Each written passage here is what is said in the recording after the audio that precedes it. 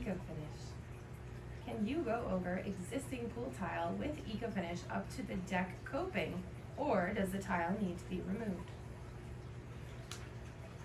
So the tile does not need to be removed. You could certainly eco-finish over the top of the entire surface.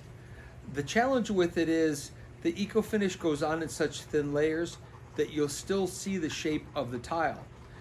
It's not thick enough to fill in the grout lines, but if you don't mind seeing where the grout lines are, the whole thing can be eco-finished.